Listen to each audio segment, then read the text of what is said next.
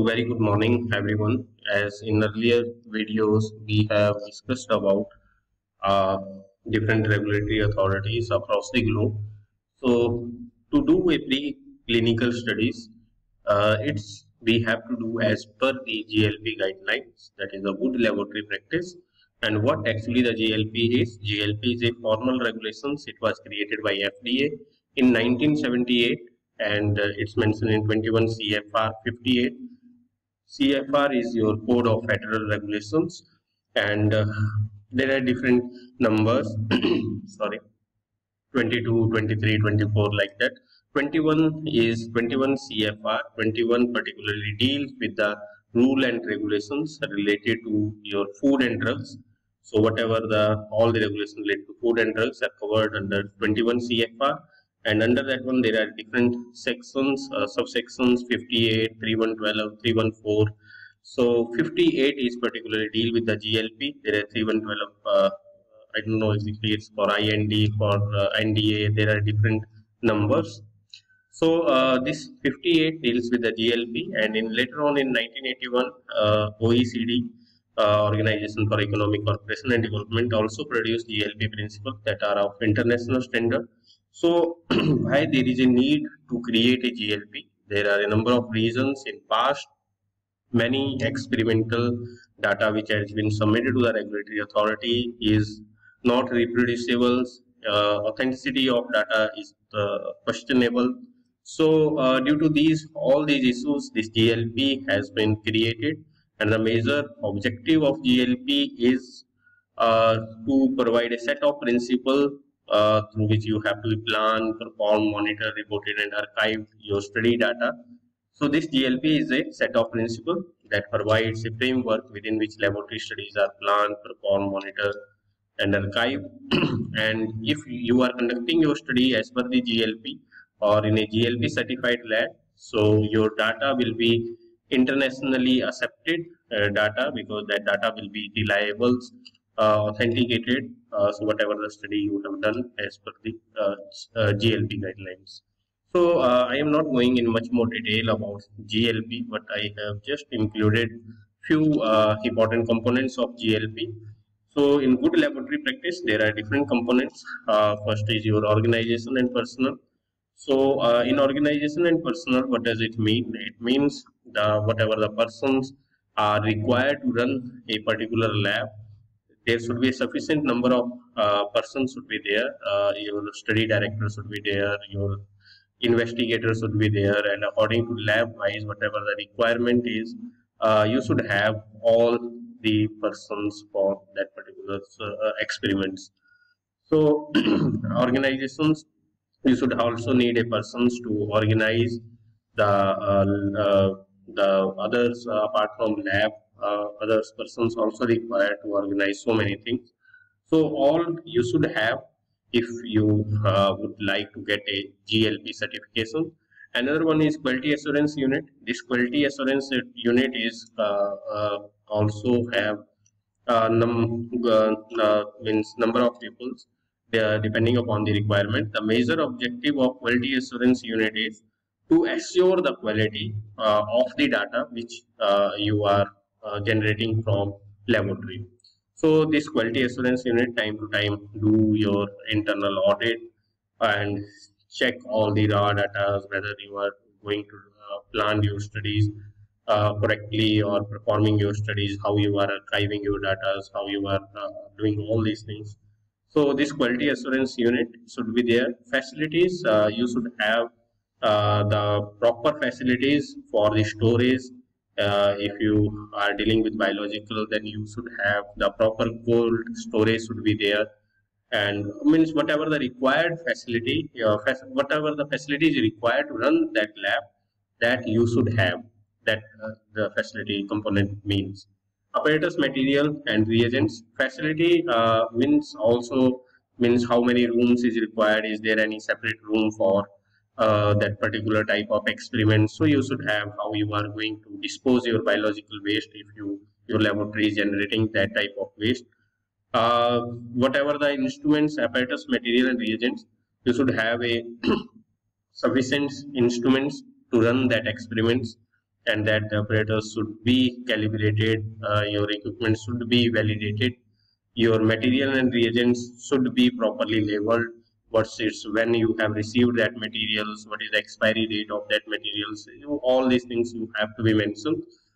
Test and reference item, whatever the reference, as you know, standards you are using for the comparisons of the results, all these you should have test and reference, and proper storage of these test and standard reference. uh, Proper storage facility you should have in your laboratory. Test system means because to conduct a animal experimentations or in vitro, you should have the cell line.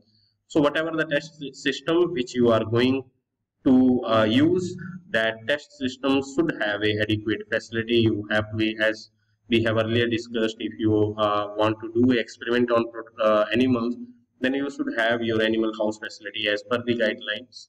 You should have your in vitro facility as per the guidelines.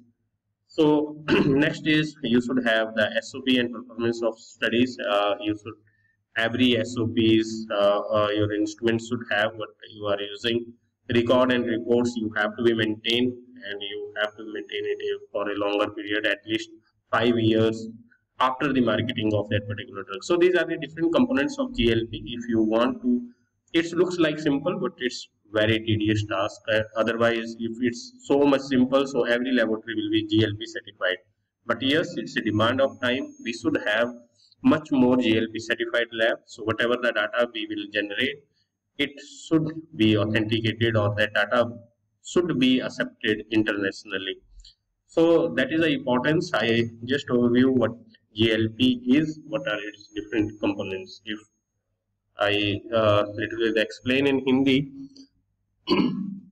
तो pre clinical studies particularly जो भी हम in vitro और in vivo करते हैं, तो GLP good laboratory practice है. आपको ये एक चीज समझनी पड़ेगी कि जो गुड लेबोरेटरी प्रैक्टिस है उसका अब जो आईएसी है, जो आपके एनिमल एक्सपेरिमेंटेशन अप्रूव करती है, तो आईएसी को कोई मतलब नहीं है कि आप जीएलपी के अकॉर्डिंग कर रहे हो अपने एक्सपेरिमेंट्स या नहीं कर रहे हो, या आप रेगुलेटरी अथॉरिटी के अकॉर्डिंग कर रहे हो या नहीं कर रहे हो. उनका कंसर्न सिर्फ एनिमल एथिक्स से रिलेटेड है. तो आपका प्रोटोकॉल तो अप्रूव हो जाएगा एनिमल स्टडी के लिए अगर आप सारे एनिमल फैसिलिटी और एथिक्स फॉलो कर रहे हो. पर अगर आपने एक्सपेरिमेंट्स, आपकी जीएलपी सर्टिफाइड लैब नहीं है, प्रॉपर फैसिलिटी मींस जो भी रिक्वायरमेंट है जीएलपी के अकॉर्डिंग वो आपकी नहीं है, तो आपका वो डाटा एक्सेप्ट होने के लिए that will be questionable. If you, अगर आप इंटरनेशनली एक्सेप्ट करवाना चाहते हो वो डाटा, तो वो एक क्वेश्चनेबल रहेगा. अब जीएलपी बनाने की जरूरत क्यों पड़ी? क्योंकि पास्ट में बहुत सारे ऐसे एक्सपेरिमेंट्स हुए हैं आपके 1940 से लेके 1960-70 तक, कि जब उनका डाटा रेगुलेटरी को सबमिट किया तो उनमें काफी ज्यादा उनकी डाटा जो भी उन्होंने जनरेट किया, इट्स क्वेश्चनेबल, प्रॉपर सही तरीके से नहीं किया गया. आपकी जो फैसिलिटी थी लैब्स की वो मेंटेन नहीं थी. सपोज -80 की रिक्वायरमेंट है, आपने -80 प्रोवाइड नहीं किया, आप -40 पे कर रहे हो. आपने जो रॉ डाटा था वो आप प्रोवाइड नहीं कर पाए रेगुलेटरी को जब उन्होंने पूछा कि हाँ हमें रॉ डाटा दीजिए. तो ये सब चीजें जो थी, क्योंकि डाटा अगर क्वेश्चनेबल रहेगा किसी भी स्टडी का, रिप्रोड्यूसिबल नहीं हुआ दोबारा. रिप्रोड्यूसिबल का मतलब कि आप अगर दोबारा उस एक्सपेरिमेंट को रिपीट करना चाहते हो तो सिमिलर रिजल्ट आए, ये नहीं सेम तो नहीं आएंगे, बट एक रेंज में आए. पर ऐसा नहीं हुआ. जब उन्होंने अपनी लैब्स में टेस्टिंग की तो उन्हें रिजल्ट कुछ और लगे, तो इसलिए जीएलपी बना. तो जीएलपी सबसे पहले यूएसएफडीए ने 1978 में, तो जो ये 21 CFR code of federal regulation है, इसका जो 21 पार्ट है ये आपका डील करता है जो भी हम रूल रेगुलेशंस फूड और ड्रग से रिलेटेड. 58 जो है वो डील करता है जीएलपी से. अदर पार्ट्स हैं इसके, सब पार्ट्स 312 है, 314 है, और बहुत सारे हैं जो कि हाई एनडी के लिए अलग है, एनडीए के लिए अलग है. तो फिर 1981 में ओईसीडी वालों ने भी थोड़ा सा उसको रीफ्रेम किया और उन्होंने भी जीएलपी प्रिंसिपल जो थे वो इंटरनेशनल स्टैंडर्ड प्रोड्यूस करते हैं. मतलब कि अगर आप जीएलपी आप फॉलो करते हो, आपकी सर्टिफाइड लैब है, तो आपका डाटा जो है वो म्यूचुअली एक्सेप्टेड होगा. GLP एक्चुअली एक प्रिंसिपल्स हैं जिनके with in which you have to be आपको प्लान करनी है स्टडी, परफॉर्म करनी है, मॉनिटर करनी है, रिपोर्ट करनी है और टाइप करनी है प्रॉपर। तो वो एक रेगुलेटरी अथॉरिटीज का सबसे बड़ा जो रूल रहते हैं, जो भी गाइडलाइंस के, कि जो आप कर रहे हो उसको लिखो और जो लिख रहे हो उसको करो, दैट्स इट। तो आपका international mutual acceptance of data, और ये बहुत जरूरी है कि जीएलपी सर्टिफाइड लैब हो हमारे पास और हमारा डाटा म्यूचुअली एक्सेप्टेड हो। जो भी हमारा स्पॉन्सर जो न्यू केमिकल एंटिटी पे काम करते हैं, वो अपनी टेस्टिंग जीएलपी सर्टिफाइड लैब में करवाते हैं।